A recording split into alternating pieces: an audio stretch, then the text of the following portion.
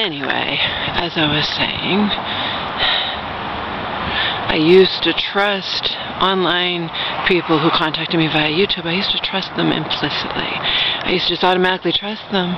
And then one person who wound up being multiple people ruined that for me forever.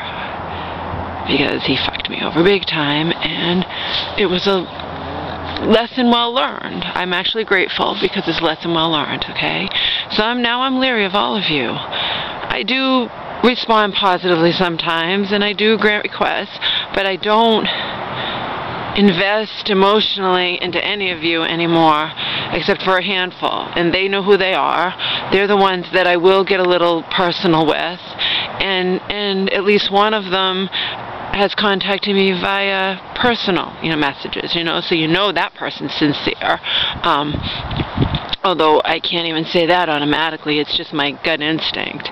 Because even that asshole who tricked me via numerous people, he, at one point, I believe, my favorite character of his, I was briefly corresponding with via personal messages, private, not via YouTube. So, you know what I mean?